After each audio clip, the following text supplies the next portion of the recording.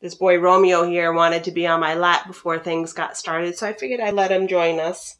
He is a big lap cat. He would spend every moment of his life on someone's lap if he could. And I'm okay with that. Yes, I am. All right, so I am Lisa Jones, broker and owner of Vantage Point Realty. I am here to provide to you market data for the week of August 3rd through August 9th for the areas that Vantage Point Realty serves in the Orlando area.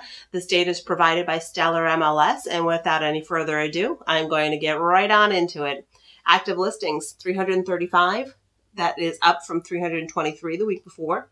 Pending sales, 451, down a smidge from 467. Sold listings, 310 versus 463 the week before, which was the end of the month, which is typically a more robust week for sales to close. And the month of July, median sales price was $293, and it took 22 days for a house to get under contract versus the month of June, where it took 23 days for a house to get under contract, and the median sales price was just $500 lower at $292,500.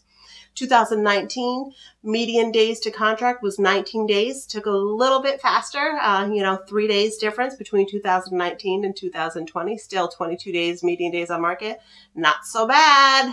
And that median sales price in 2019 was $270,000. So we're looking at 293 now. Doing a little bit of quick math in my head. That's about 7 or 8% increase year over year for the Orlando metro areas that Vantage Point Realty serves.